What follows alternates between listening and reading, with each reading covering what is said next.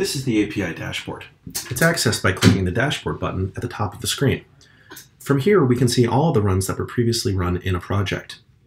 We can see whether they passed or failed, which downloader they used, how many failures there were, how many warnings there were, and time and date.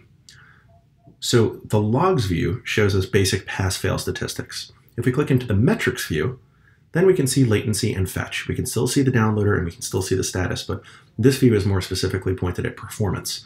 Finally, availability shows us just generalized uptime information about the endpoints.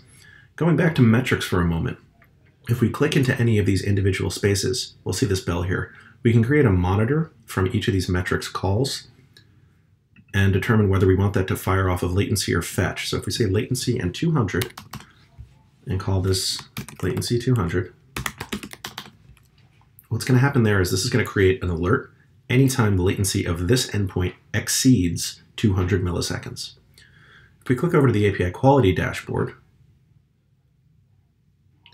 we'll see a month-by-month view of how our API endpoints are actually performing. So April 2018, we have 9,089 successes, 334 failures.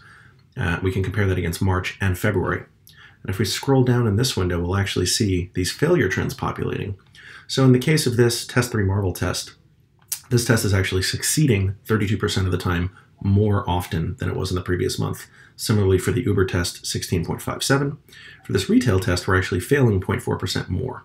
If we click up here and switch the view from functional to performative, we'll see a similar kind of statistical line, but with regard specifically to response time.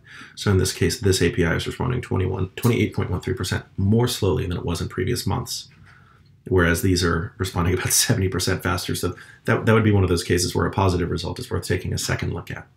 But that's the API quality dashboard.